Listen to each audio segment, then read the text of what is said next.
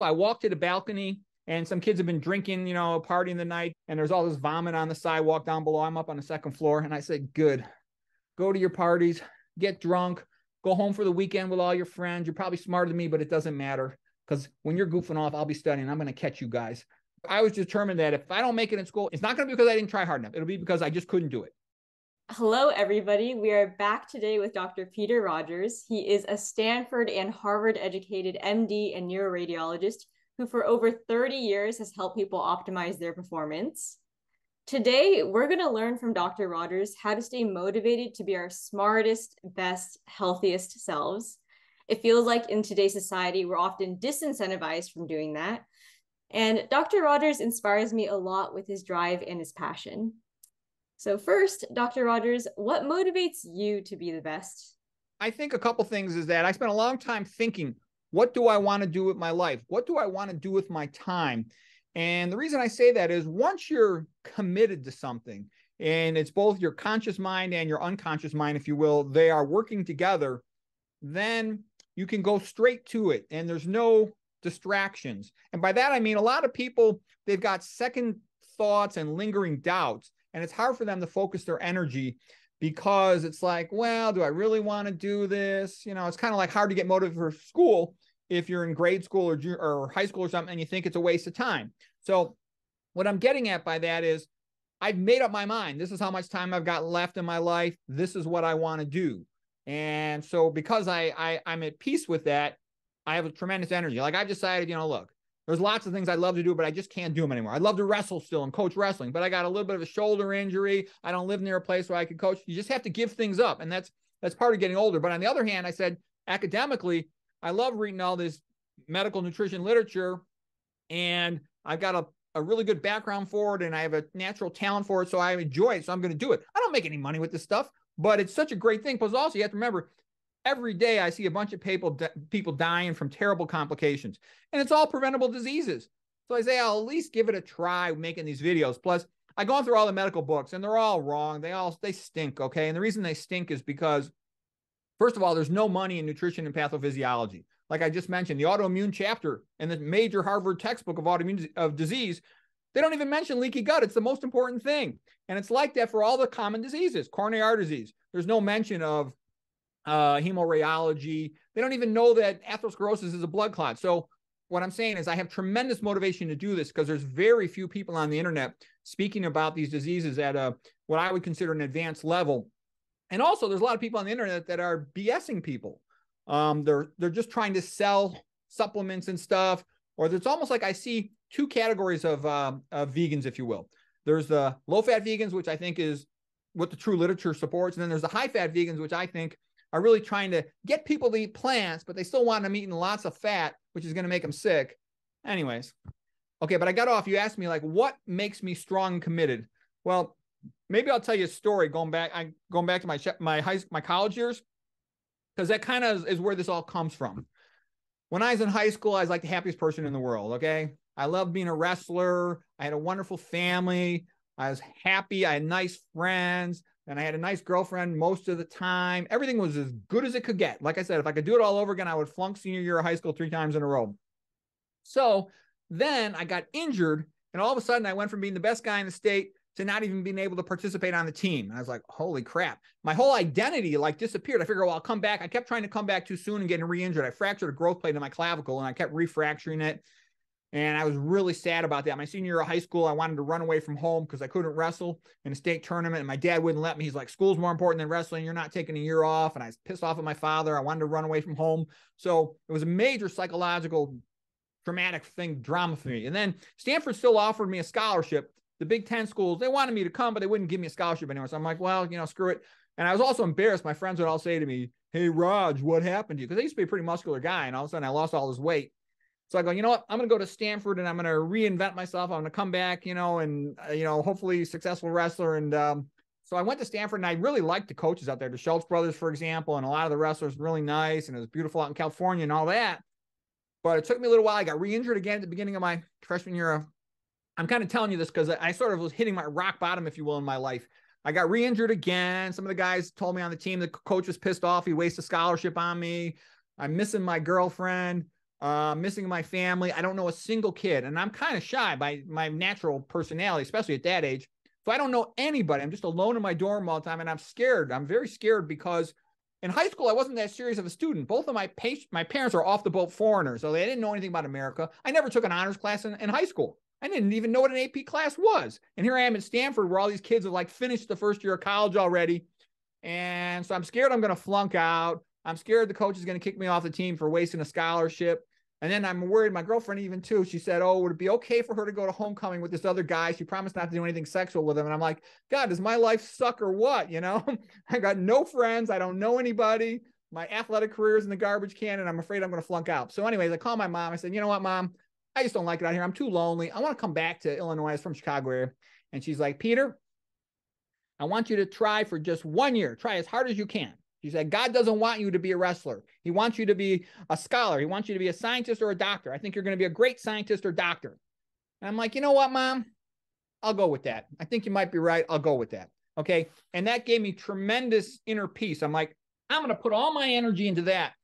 That way, even if I can't wrestle for a certain amount of time because I was injured again, I'll at least work hard in that way. And I knew my personality. I wasn't that confident if I'd be smart enough, but I knew I could push myself. And I said, I will study till I drop out of this chair. And I walked to the balcony, and some kids have been drinking, partying the night, and there's all this vomit on the sidewalk down below. I'm up on the second floor. And I said, good, go to your parties, get drunk, go home for the weekend with all your friends. You're probably smarter than me, but it doesn't matter. Because when you're goofing off, I'll be studying. I'm going to catch you guys. And I was determined that if I don't make it in school, it's going to be because it's not going to be because I didn't try hard enough. It'll be because I just couldn't do it. And so I was incredibly motivated. And it reminded me of two psychological principles. The first one is the Alfred Adler inferiority principle, where a person is sad and feels inferior in some way because of something they failed at in their life, which for me was wrestling. And then they take that frustration and energy and they put it into something else positive. So that's what I did. And that's also called sublimation, of course. And it also relates to what's called the Dabrowski theory of personality disintegration and reintegration, which is very similar to this, very popular in the gifted community. Of you have a sadness, a disappointment, and you're very frustrated, even angry, upset. And you just take that energy and you put it into something else. And luckily I found something else to put it into. So that got me to study like crazy. And then the next thing you want to do is whenever you have a goal, find somebody else who's good at that. And study them. If you can talk to them in person, that's great. If you can watch their videos, that's great. Or if you can meet them, that's even better. And talk to them, hang around with them, volunteer to just shadow them and go around with them. Because I found a guy who was getting A+ in school. And I'm like, hey, can I study with you? Show me what you're doing. Because I'm scared. I got all B's, B- my first quarter of grades. And I wasn't even taking any hard classes yet. So I just hung around with this guy and I saw how he studied. He would make what I would call condensed notes. And by having all his notes organized in one spot, it was very easy for him to review for midterms and final exams. And I started doing what he did, and my grades started dramatically improving. And I also saw his personality. What I mean by that is he didn't just memorize a bunch of stuff and take a test. He was interested in it. And so we took a class together and we'd have a conversation about it. Like when we took biology together in the second year, we didn't just memorize stuff for a test. We went out to the woods. We went bird watching. He had an older friend who was a naturalist, and we started, talking about all the environments and stuff. I got so excited about biology, just like that. I went to the Palo Alto Baylands bird watching, and I really enjoyed it out there. But I'm like, oh, gee. So I go up to the administrative desk over there. They have a little resource nature center. I go, where's your field guide? They go, we don't have a field guide. I'm like, well, you need a field guide. And so I just made one. Okay. I don't really have a lot of free time, but I said, you know what, this place needs a field guide. So I studied all the birds out there, all the environmental stuff, and wrote a field guide book about it. And so what I mean by that is that's where my personality was at. I was like, if I can't be a great athlete, I'm going to become a great scientist or doctor. I don't even know what I'm going to do, but I'm going to do something. I sort of like I wanted to redeem myself. I felt like a failure. I felt sad, and I was kind of hard on myself. I was like, mad at me. It's your fault, you stupid idiot, because you kept coming back too soon. You ruined your own life. Your life's always going to suck from now on. What else could you do? I'm like, well, you know what? I like this biology science stuff. I'm going to do this. And it made me happy to have something to do and to kind of forget about being lonely and far from home. And so anyways, that's, I think, where my energy came from there. And like I said, it was a little bit of the burn the boats mentality. If, like when Cortez went to Mexico and all the soldiers were like, screw this Mexico place. We don't want to be here. We want to go back home. And he says, nope, he burned the boats out in the ocean. Like, you're going to have to survive here in Mexico. That's it. Take it or leave it. And what I mean by that is you almost have to, I think, sometimes do that, is put yourself in a situation where it's sink or swim. And even though you don't like that, it's very energizing. If you could have done things over again, would you have paced yourself more when it came to coming back from your injuries? I screwed up. I came back too soon and I got re-injured. And I really should have taken off senior year of high school and come back and just won the state championship. That would have been so much better. At my age and back in those days, you did what your parents said. I was mad at my father, but I obeyed my father. And, now that I'm older, I tend to be much more skeptical, less accepting of authority, because I know most of the time it's BS, whatever they say. But at that time, he was my dad. I love my father, and he was the boss. And so I'm like, okay.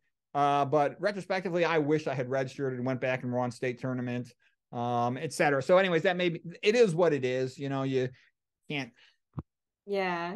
In general, do you think that young people, because they think they're bulletproof until they finally hit a wall in terms of athleticism or performance, do you think that young people rush things too much, take things too fast at detriment to their own health? Well, I think what most people do is, there's a lady by the name of Ayn Rand. I actually think she's the smartest woman who ever lived. She wrote an essay called Compra Chicos. What it was about was, she felt that putting children into preschool together and grade school together, all of the same age, was very bad for their development. And I think she's correct about that. Let me explain. What I saw happened to my own kids. My wife and I had a disagreement about how to raise the kids. She wanted to give them a cell phone so that if they go to the friend's house, they can call when she need a ride. She can keep track of them more easily, call them whenever she wants. They can call her whenever they want. And I'm like, when I was growing up, I never had a cell phone. You don't have to have a cell phone. And what I mean by that is, it was like the children's IQs dropped about 20, 30 points as soon as they got their cell phone. They never wanted to read a book anymore. They never wanted to talk to me about books anymore. They just want to text their friends all day long, go to their friend's house, and they become interested in a little bit of social media. And what I'm saying is, it turns people into idiots.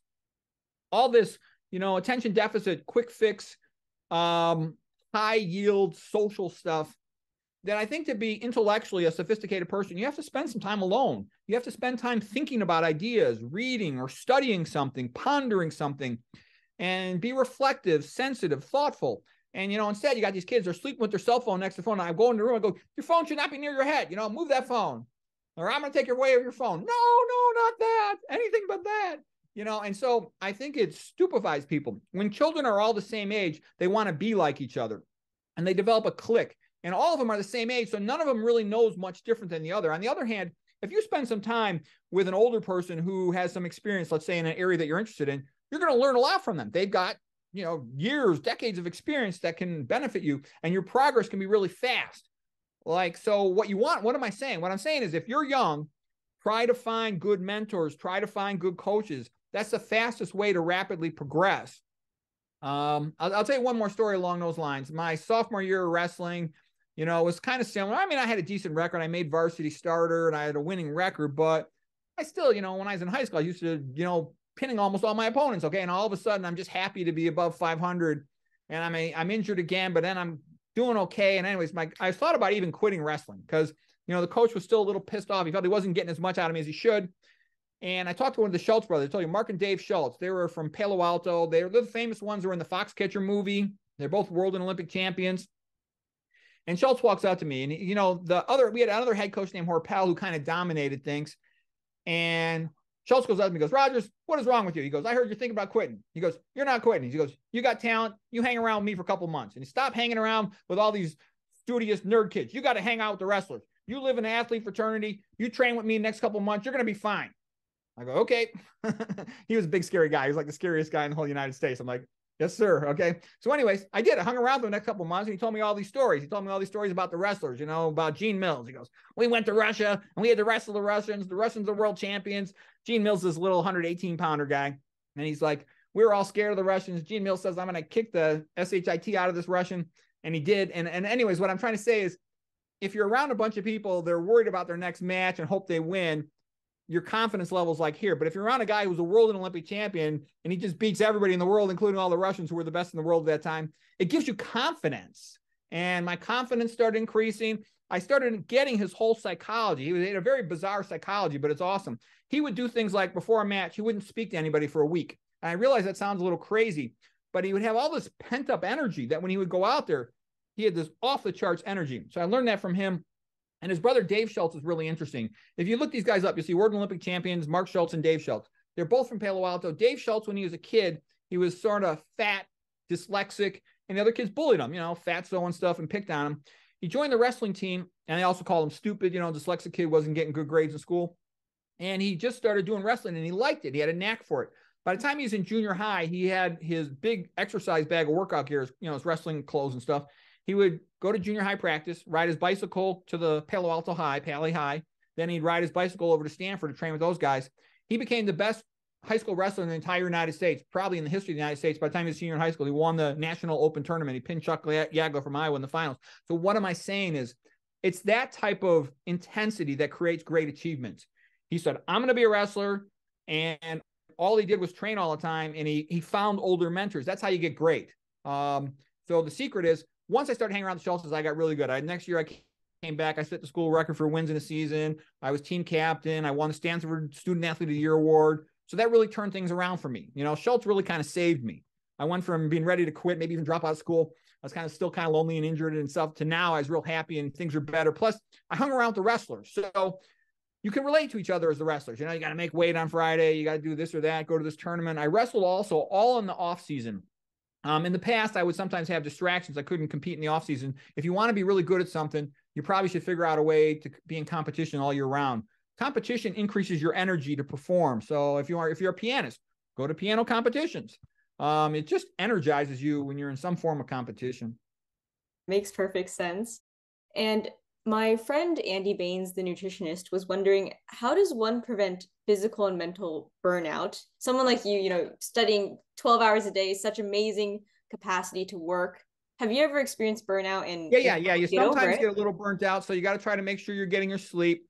But you have to also psychologically commit to what you want to do. If you try to find something that you really want to do. And I'll give you an example. For example, biochemistry. All right. What I said to myself is, biochemistry is the language of God. That's how he writes the book of life. And I need to learn this, and I want to learn it and stuff. And because I kind of viewed it that way, that gave me a lot of energy to study it. Whereas you'll hear a lot of students say, biochemistry sucks. It's a pain in the ass. It's so difficult.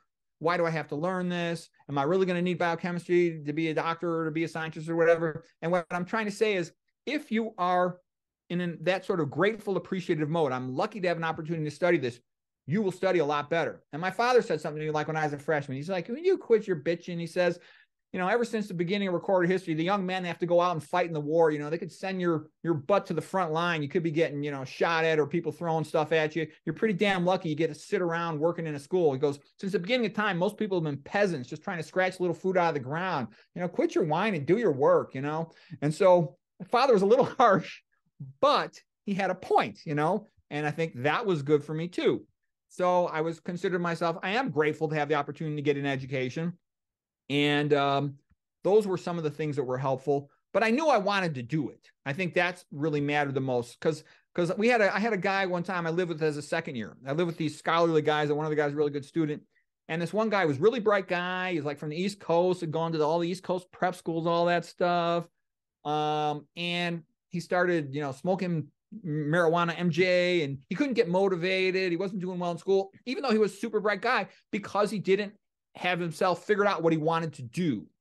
And in a sense, knowing what you want to do, I mean, you can't be certain of what you're going to do 20 years from now, but you could at least say, I'm either going to be a physician, or I'm going to be a scientist, or I'm going to be a veterinarian. I kind of had this idea, I'll be a wildlife veterinarian, sort of like my father was a psychiatrist. And I'm like, well, I'm going to do something better than my dad. My dad thinks he's hot shit. I'm going to do something better than him. I'll be a wildlife veterinarian, because that's even more sophisticated and cool and kind of neat, and let him be jealous. That's what I'm going to do. And because I had a lot of a rivalry with my father. My father would say stuff to me. He's a little bit mean. He's pissed me off. I was used to winning tournaments in high school, and then in college, I would maybe, let's say I took third or fourth in a tournament, and my dad would be like, well, why didn't you win? And I'm like, well, why didn't you let me redshirt? Why didn't you let me take an extra year off from high school? So I think actually kids benefit from their mother and father. Mothers tend to be more unconditional love. Oh, I love you. You're so wonderful. Whereas fathers tend to be, get your lazy ass in gear. Come on. What is wrong with you? So you maybe need a little bit of both, even though the father could be quite annoying when he's like that. Oh yeah, I definitely agree with you. We need both, the balance, the yin and the yang. And you talked about how there's some people who just no motivation, no purpose.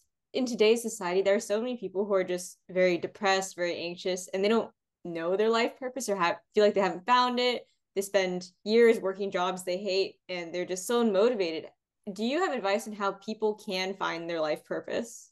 Right. I think what makes you happy, first of all, you have to, and kind of getting back to that stuff, what I said, it's bad to be around a bunch of people your own age all the time because you become stupid. And that was the point of Ayn Rand's book, is that young people should spend time with older people who are knowledgeable in things that they enjoy or care about. And you'll learn from that and discover things. So what I'm saying is, we like things where we help other people, because I think it's because we get release of reward neurotransmitters in our brain once we help other people, because it improves our relationships with them, and humans survive better in social groups. So I think we're just programmed for that to make us happy. All right. So then you have to figure out, what is it that I like? So just spend some time by yourself. What is it that I like? Even write it down. What do I like? What do I not like? How can I just get more time doing what I like? How can I make some money doing what I like? Because eventually I'll have to pay some bills. And what are my talents? You know, we all have a gift for certain things. Like, it would be fun to be a singer, but, you know, I can't sing, so I can't be a singer. You just have to accept you don't have some skills. And then you start to figure that out. In addition to, I think a lot of people have emotional problems because of all they have a terrible diet. You know, they don't sleep enough. They drink a lot of caffeine. I've seen a lot of young people that they stay up late at night routinely.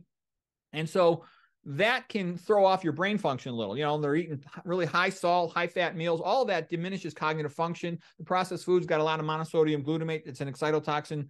It mimics a neurotransmitter, glutamate. It's about 70-80% of the brain neurotransmitters. So all these things knock down their cognitive function. Also, they shouldn't be holding their cell phones to their brain.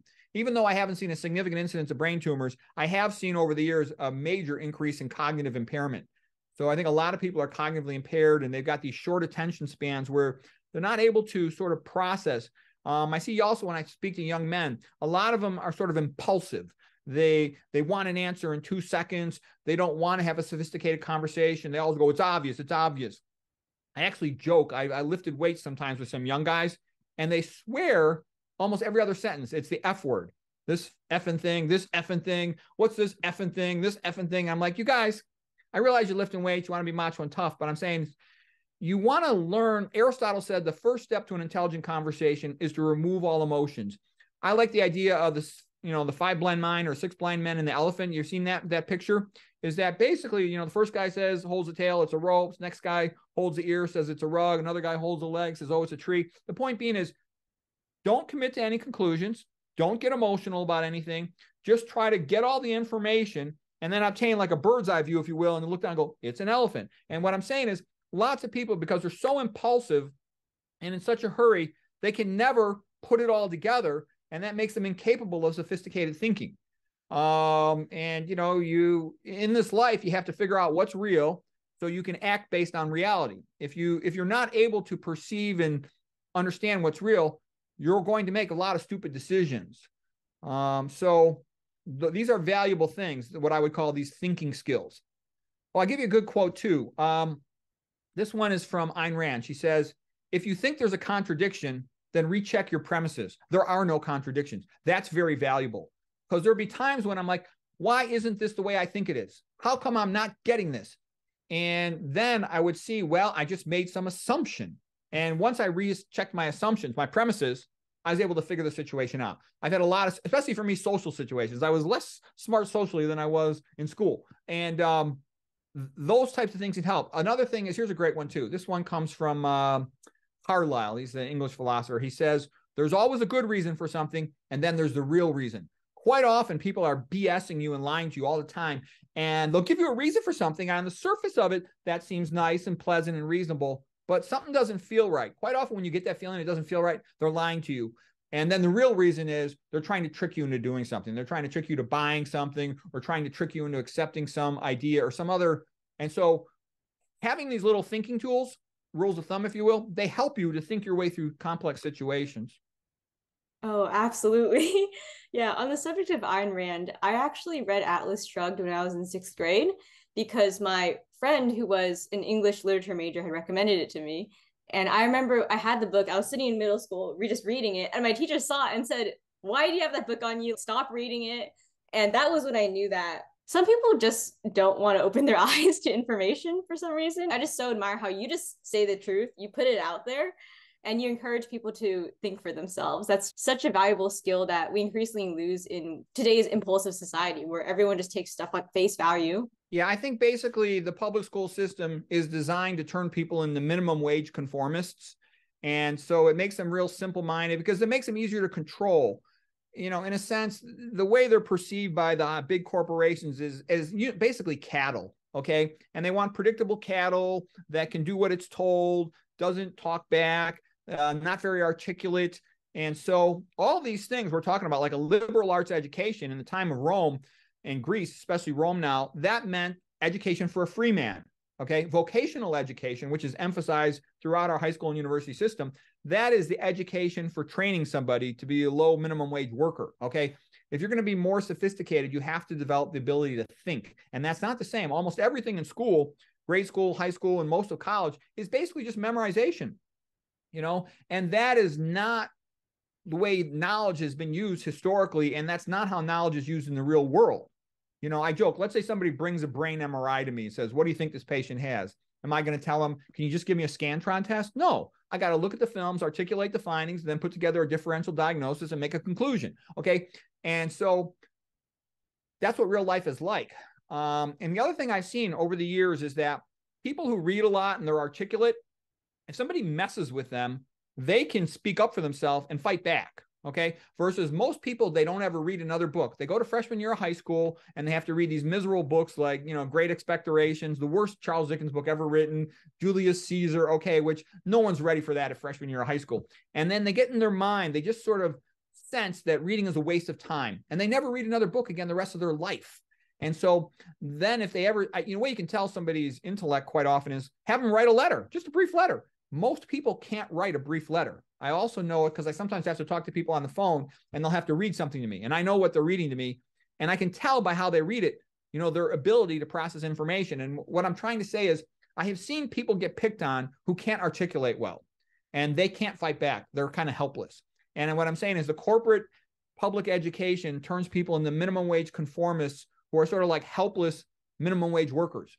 They have no ability to write well, to speak well, to articulate their feelings, their deep down inner sentiments. And because of that, they get pushed around. They end up taking lousy pay and accepting bad conditions. And that's their whole life.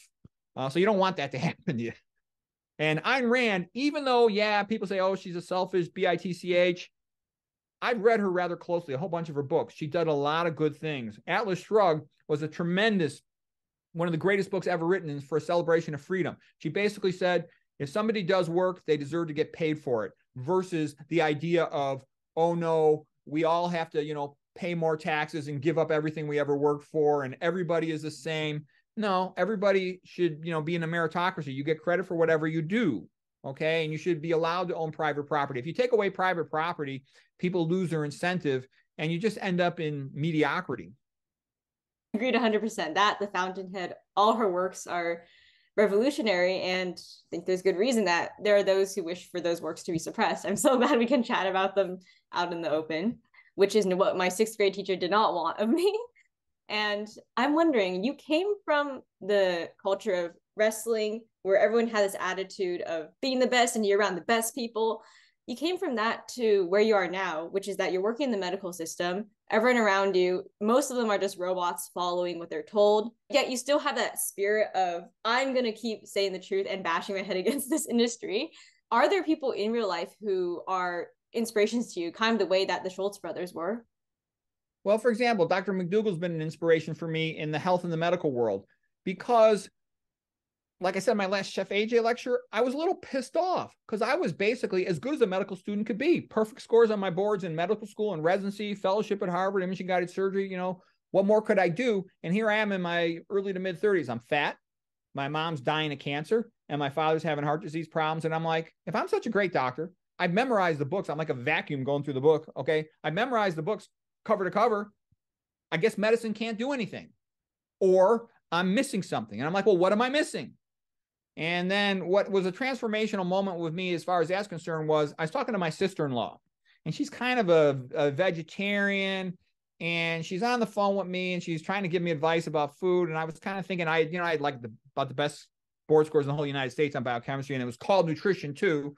So I'm kind of arrogant listening to her, telling me to eat a plant-based diet. I thought that was all BS at that time. I used to think of that as like, a hippie from the 1960s, smoking MJ, wearing a Grateful Dead t-shirt, this vegetarian crap. Don't tell me that. I'm a wrestler. This vegetarian stuff's a bunch of nonsense. That's where my thought was at that time. This is many years ago. And she goes, well, Mr. Doctor, if you know so much about nutrition, why are you so fat? And I'm like, wow, she's right. Because I had been fat for a couple of years at that point. I was overworked the year that it happened. I kept thinking I'd lose it, and I couldn't lose it for a couple of years. And I started getting scared. I'm going to end up a big fat diabetic, probably with heart disease. I'll probably be impotent. My wife teased me. She goes, I don't care if you get impotent. That'll make my life easier. And I'm like, oh, you know what? This is great. I'm not going to let this happen. No way. I said, I'm going to devote myself to understanding this. And then I started just reading nonstop through nutrition. And I kept making more and more rapid progress. And then I ran into a little of a plateau. Dr. McDougall's idea of you have to eat starch, that really helped me. And then I sort of ate more starch, and I then started to progress real well. And I just kept finding myself fascinated. There was always more stuff to learn, and it was interesting, and it was immediately applicable.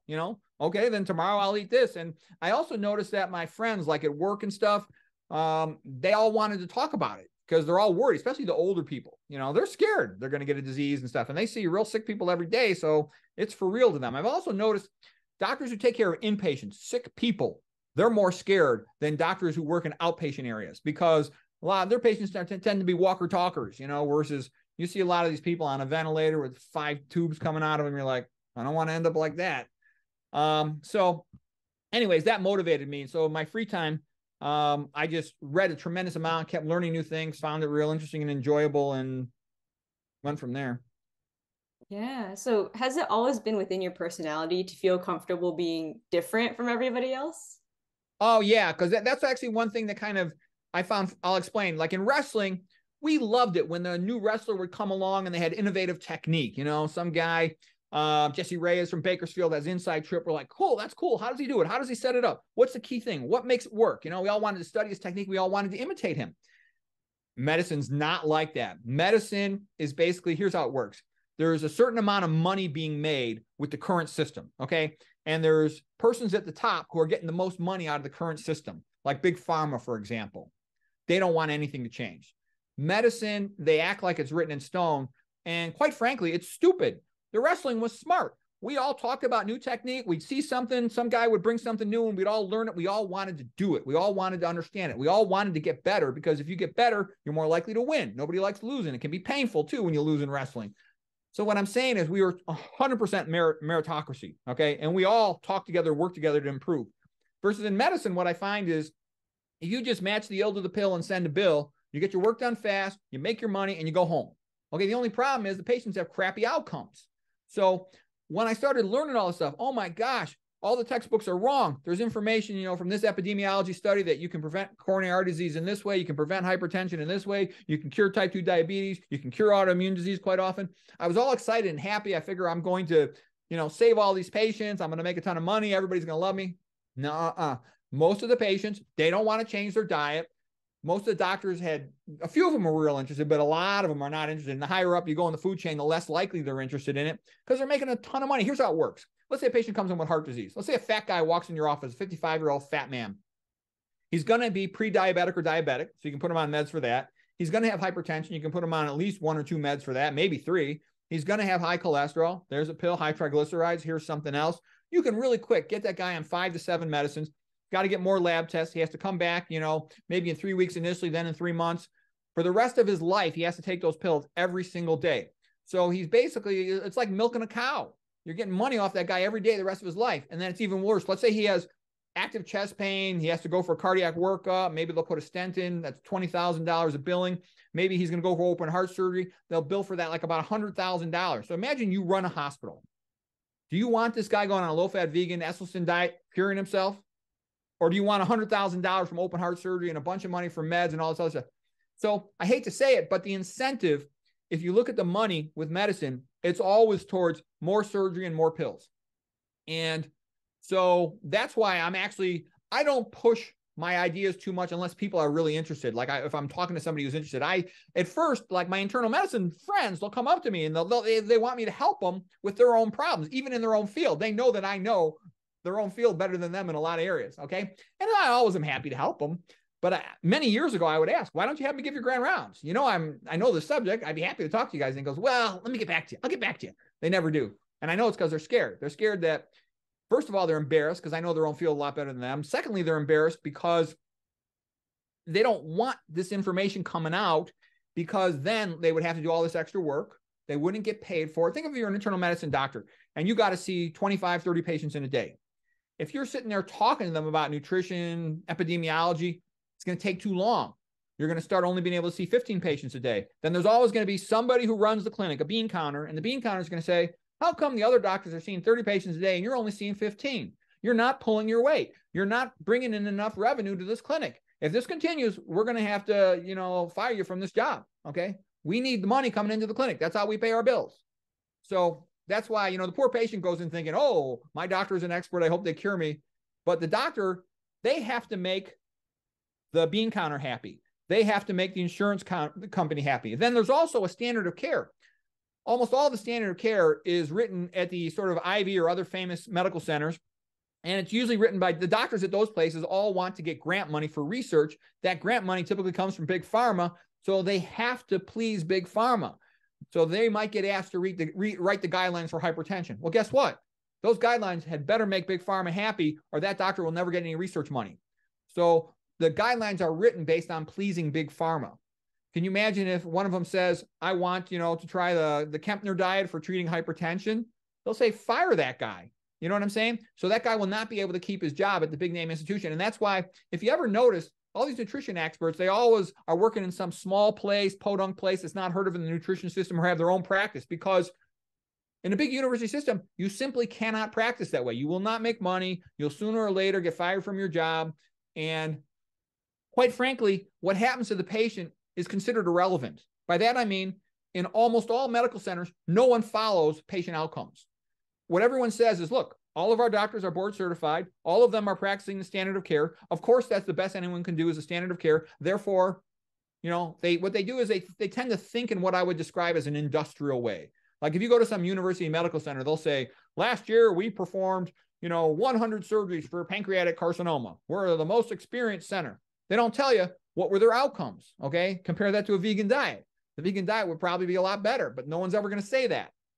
Yeah, I made some notes to myself, things to remember to say. I really like Brian Tracy's book. There's a guy by the name of Brian Tracy, and he wrote a book called Maximum Achievement. And a lot of that is sort of that psychology of getting your conscious mind and your subconscious mind in alignment. Your subconscious mind has to be aligned, because if you are committed in every sense of the word, you will just go and do the activity. You're not going to be too distracted. You'll be saying to yourself, what could be more important than this activity? Of course, I'm going to focus on that.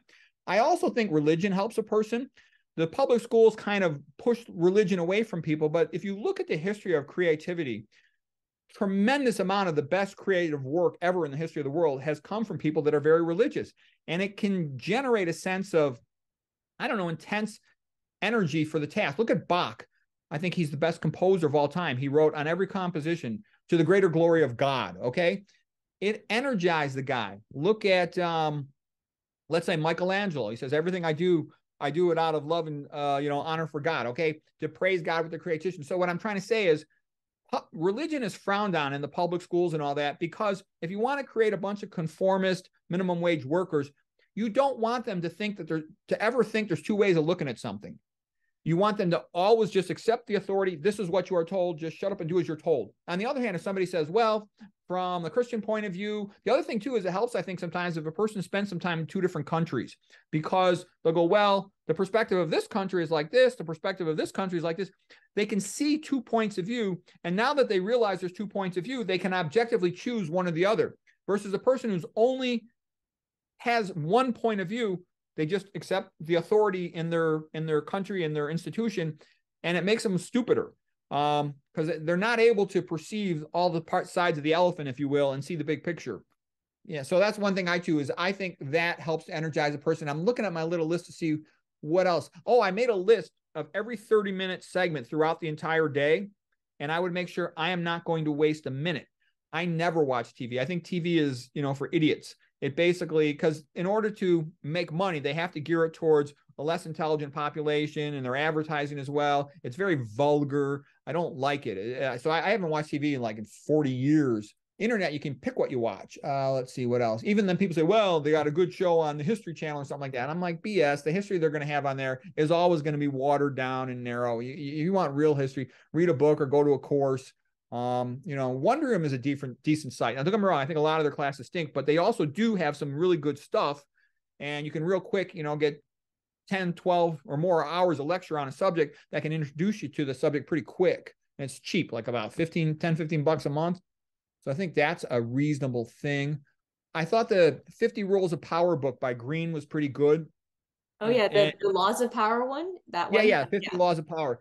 And it's a little bit of a harsh book, but unfortunately the world's a little bit harsh, I had one time my kid came up to me and he's like, Dad, his teacher gave him a bad grade, it was unfair.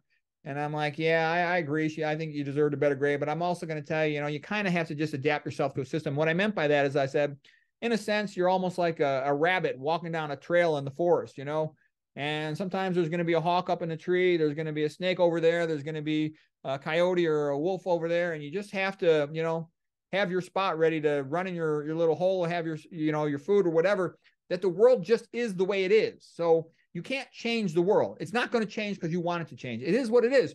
What you need to do is try to understand it as best you can so you can navigate it effectively. Because I think a lot of people spend time being sad because they feel like they're screwed. They don't have a good opportunity, or they just don't have the talents in the area that they want to do something. And I say to them, one time I say, consider yourself lucky. You're only half screwed. Okay. A lot of people are totally screwed. Okay. You're only half screwed. Okay. And consider that a blessing and be grateful to that, because a sense of gratitude that at least you have some options, some opportunities. You're fortunate, and like my father said, most people since the beginning of time, 95% of them, they're just peasants who are going to starve to death if they don't, scratch some food out of the ground with their farming. And if there's bad weather that year, they will starve to death. So life is pretty tough. So I think once you accept the fact that life is going to be tough, there was a sign in the wall of one of the senior wrestlers when I was out there. He was an All-American guy, one of my heroes. It said, "Do not ask for an easier life, because you are not going to get it. Pray to become a stronger person, because that is achievable." And I think that's kind of been my philosophy too. The world's not going to change. I just have to keep on trying to improve as much as possible in these areas to adapt myself to it, and that's, my best hope. Another thing too, as far as like saving people, Alcoholics Anonymous, for example, the persons have to find a new substitute for that alcohol. And the people who were the most successful were the ones who switched to Christianity. It could be whatever. It could be some other religion. It could be whatever. But what I'm trying to say is, they have to find a new substitute in their life for that big thing, alcohol. Because the alcoholic patients, they're kind of strange. They're like, oh, the feeling. I just love that feeling of alcohol. And I'm like, they need something else that makes them happy. Otherwise, they're just going to go back to drinking alcohol. Oh, another thing is, you could end up being really good even if you're not great at anything. And what am I saying? Imagine you wanted to write comic books, okay? You don't have to be the best artist if you're just a decent artist. You don't have to be the best writer if you're just a decent writer, and you can combine being able to write, being able to make the comic books. If you got those skills, and there's like one other skill, what I'm saying is you can have a variety of skills. And also if you got promotion skills, sales skills, you can have a very successful career. So figure out what's relevant to what you want to do and develop those skills, because those complementary skills can be synergistic and you can do great in a field. And that's kind of what one thing, getting back to Dave Schultz, the wrestler. He was the fat dyslexic kid who became world champion. We trained our first workouts as a team at Stanford, and we went to the weight room and we lifted weights, and he was weak. I'm like, this guy's weak. And he was also fat, and he had a big belly on him. And then we ran sprints. We had to run sprints up the hills, the Palo Alto, the foothills out there. And he was slow. And I'm like, how did this guy get to be, national champion, and he's fat, weak, and slow? And the reason was he was so great at technique. And technique's like an exponential thing. You can only get about 10%, maybe 20% at most stronger than the other guys in your field. You can only get about 10% better endurance than them, but you could be 100 times better than them in technique. Like what Bruce Lee was to martial arts, that's what his technique was to wrestling.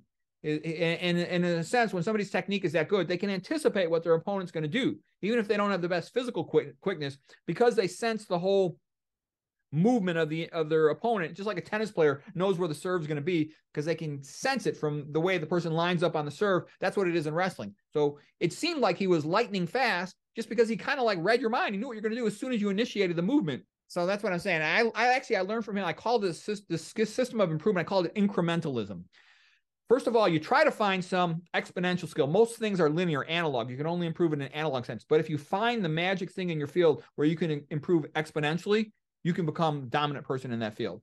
In addition, what I did for school is I said, well, what can I do in school? I can learn to take better notes. I can learn how to get more out of class. I learned to always sit right in the front row. I'd always sit right in the front row. So there's nothing between me and the teacher in the lecture, because otherwise you get distracted. People are on their phones or their laptop or something. No, in the front row. I would always go to class on time and never miss a class. When I was younger, I'm like, screw this class. It sucks. I don't want to wake up and stay home. I'll just get the notes. But you miss things. And so I learned once I got more serious, and I had a whole system. I wrote a book, Top Medical Student Scores. I wrote another straight A at Stanford. I figured out all of these things about academics.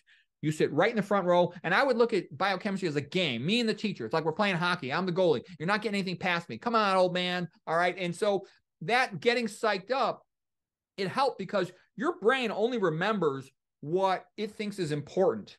And if you convince yourself and you're a little bit energized and you're emotionally committed, your brain remembers things that are emotionally important to you, then you just perceive a lot more. Because I used to hate going into a biochemistry class and the teacher would overwhelm me. I'd only, recall about 10, 15% of it. I'd have to relearn it all when I was studying. So I started to pre-read the night before. I'd pre-read the night before, sometimes a couple of hours. Then I would know all the vocabulary, all the abbreviations. Then I'd go there, I'd sit in the front row. I'd say things to myself like, this biochemistry, he's an old guy. His career is almost older. He's ready to be put out to pasture. He's only teaching biochem because he can't do research anymore. And I'm the future, not him. Because I was trying to get myself psyched up because I was so intimidated by these biochemistry professors. And once I started to think that way and get all excited, and I also told myself, this is the language of God. I got to learn the language of God if I'm ever going to be a good scientist or doctor. And I get right in the front row. Then I started to recall most of the lecture. It became like a review, most of it. I would be picking out maybe 80% and 90% almost. And I just started to crush everything in biochemistry. I would put 4 books out on my table and I look at them, look at the cycle. Let's say glycolysis. I say, what is the irreducible minimum from which I can derive all the rest? What is it? And I would look at this. I'd look at the cycles. I'd read about it. And I say, what is the key here? What is the key here? What is the key here? And I realize it's the phosphates. Okay. Once you memorize where the phosphates go in glycolysis, it's easy to remember glycolysis. And I did that for every cycle. And then I would write a mnemonic, okay? And that is a form of rehearsal. And I would just walk around and I'd say it all back to myself. Close the book. Most students, they just look at their highlighted notes and then they go take a test. Versus, I call this a self-test. Close the book and I walk around and I talk to myself. I have to articulate every single thing. You put a copy of it then in your speech center and your hearing center, and you're seeing it in your mind's eye. And once I started doing that, I started to crush everything in biochemistry. But that was the transition there. It wasn't just looking at my highlighted notes. I could articulate every single step of the cycle, everything relevant to it. And so anyways, those are some of the tricks. I had a system of taking notes. I always had a form of condensed notes, meaning that everything was in one spot. So when it was time to study for finals, I didn't have to search around through a bunch of books or a syllabus. It was all in one spot. I always made sure right from the beginning, everything was going to be in one spot to the extent that's possible, because then you could find it all quickly. Later on, I learned about flashcards, which can be very useful through Anki or through making your own, through Lightner boxes in the bathroom and stuff. And those study techniques helped. Thank you. This is all incredibly useful. It's just a gold mine of info. Yeah, because I actually think having good study skills plus a good psychology, I call it your metaphysics. I say you got to get your metaphysics right. Because if your metaphysics, your personal value system, your philosophy of what's important is correct, everything else will follow. For example, I'll mention a book. There's a book called The Sorrows of Young Werther, okay? And it was written by Goethe, the German, around 1800 or something. And the story was there's a young guy, and I think his name might have been Wilhelm or something, or Goethe. Goethe was his name. Wilhelm was his friend. And they didn't have cell phones in that day. So he kept writing letters to his friend Wilhelm about this girl he was in love with, Charlotte. And he's like, oh, the way she walks, the way she talks, the way she interacts with her siblings, the way she dresses. I'm so in love. Everything about her is perfect. And he's nonstop just obsessing about Charlotte. And what I'm saying is, if he loved biology as much as he loved Charlotte, he'd be the best biology student in the United States.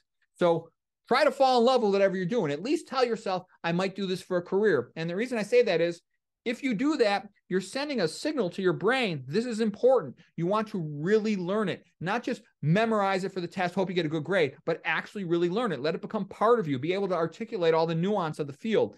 Because I'll give you one more example along those lines. Let's say you take Spanish. What does everybody do in Spanish? They say to themselves, this class is kind of stupid pain in the butt. I got to memorize all these grammar questions. They figure out how to do the grammar questions, take a test, and do okay.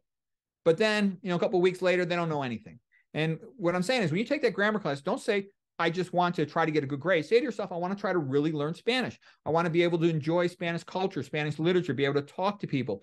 And you start approaching it that way. You try to have conversations with someone, or you go on the internet, you listen to audiobooks, you listen to music. I wrote a whole book. I don't even know if I still got it around. My lyrics, where the heck is it? A book on how to learn Spanish? Yeah, yeah. For example, here's my book of Spanish. And all these are tab indices. I took all the Spanish songs and I transcribed all their lyrics into English. And, some of them I just got them off the internet, of course. And then I had a Spanish lady friend and she helped me too. So I would listen to all these things. I actually made this whole giant collection of Spanish music and I knew all the words in English. So what I got from this was you don't get as much vocabulary as you do from reading, but I got the emotional nuance of all of it.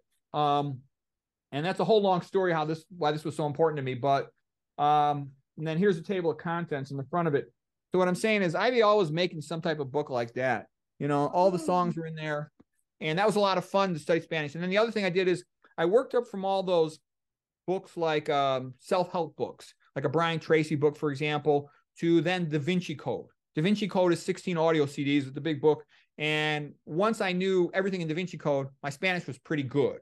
But you see what I'm saying is it wasn't just taking a class doing a grammar question. So the student who approaches it that way, trying to really learn the language, they might get a B or a C on their midterm. But you know what? By the time they get to finals, they're going to be the best student in the class because they really have a feeling for language. They use the language. They can understand the nuance. They can anticipate and predict and work with the language. And in the long run, they'll have the language. So that's the better way to go. Even though it's more difficult in the beginning, choosing the right thing. I really want to learn Spanish. And then going about it from the communication approach, your reading approach, in the long run, you'll be much more successful. You'll become a true, real, advanced student of that or scholar or expert versus, in a sense, just trying to get a grade is like faking it. You know what I mean? You might get your grade, good for you, but you really haven't learned anything that's going to stay with you long term. Absolutely. You're talking about the importance of having the love for what you learn. And I'm curious, what are you currently in love with learning?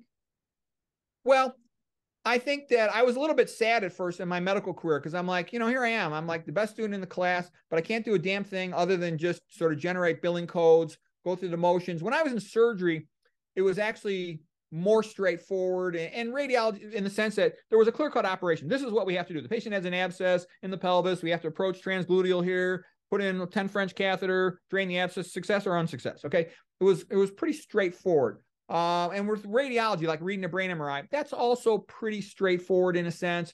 Does the patient have a stroke? Yes or no? But what I also saw was people would be coming to ask me advice. Like I felt terrible that my old girlfriend's mother had a terrible death and I wasn't able to do anything to help. I felt terrible that my mom died of cancer. She did live 12 years. They only thought she was going to get 2. But then I learned about Ruth Hydrich. She's alive 45 years later running triathlons. And I'm like, why didn't I know this? I could have maybe saved my mother's life and got her another, 20 years or something.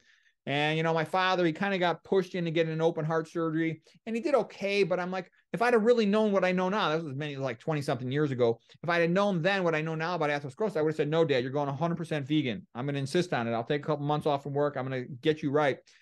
So what I'm saying is I was kind of pissed off because I'd given up my whole life to become a doctor, really, my whole social, everything else. And here I am. I don't know how to help anybody other than I know how to do my surgeries. I know how to read a film, but I should know whatever there is to know. And the fact that I did, and the fact it's not in the books, that pissed me off because I sort of felt like I give up my whole life to learn this. And now you're going to tell me that I can't even help people. So then I find all the answers are in this book, like the Holy Grail of Health. It's sitting right here. All these researchers have figured it all out. It's just that nobody's put it all together in one spot. I mean, don't get me wrong, McDougall's done a tremendous job with all his newsletters and his book Start Solution and whatnot. And there's some other great books out there in nutrition, and there's some other great places and websites. I realize there's a few scattered, isolated things, but it is not, I guarantee you, it is not part of the mainstream consciousness about health and medicine. In my personal life, I only know one doctor who knows a little bit about this stuff. In all the books, it's not in any of the books. So I feel like this is the area where you have the most chance to really help people. If you help a person straighten out their understanding of nutrition and toxicology and lifestyle and stuff, you can give 30 extra healthy years of their life, 40 extra healthy years of their life. A lot of the stuff I was doing in surgery, we might keep the guy alive for an extra couple months, and that's nice. But, it's nice to help a person get a couple extra decades. Absolutely. I'm assuming you're an eternal student, always learning things, always looking for self-improvement. Are there areas of your life right now which you're looking to improve upon? Are there any vices you struggle with? I just don't have that much time. I'm 59 years old.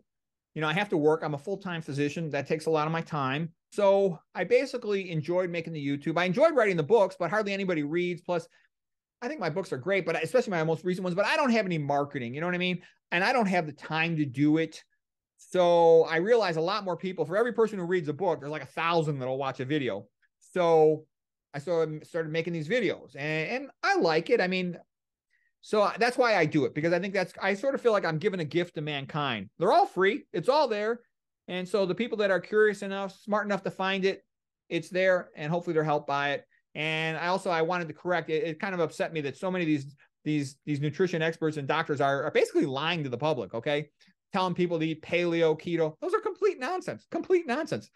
You know, it might, if you avoid processed food, that might be one step positive. But other than that, it's really not funny. I mean, it's not funny to lie to the public, because, you know, they really suffer. They die. I mean, I see them. I see awful things happen to people all the time. Major surgeries, complications, amputations, strokes. It's sad. And I can also tell you too, you don't necessarily get a second chance. I'll just give you like what I consider a typical case. Guy has a heart attack, myocardial infarction. The myocardial infarction, it means dead heart muscles and infarction. So now his conduction patterns of electricity through the heart are not normal, and he has to get a pacemaker. So they put a pacemaker in, pacemaker gets infected. The infection of the pacemaker spreads to the blood infection spreads to his spine. The spine infection spreads to his spinal cord. He's paraplegic, okay? And so if he had not had the original heart attack, he would have never become paraplegic. And the only thing that'll prevent this guy from having a heart attack is if he knew how to eat, how to feed himself.